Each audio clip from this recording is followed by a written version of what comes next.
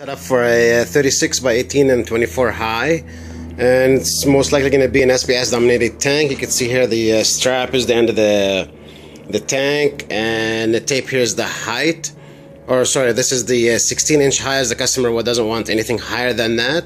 And you still have up to 24 inches high as the tank. And you got a nice piece of Pukani here that goes around, and it's got lots of holes for fish to swim through. And lots of intricate work of Pukani and some Fiji, some branch rock.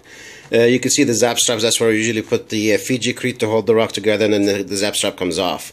And you can see lots of room for the fish to swim through, and lots of spots for putting SPS. And keeping in mind, this rock here, or this branch, will come right off as soon as the Fiji crete will go in here and hold that rock on top together. And there you have it.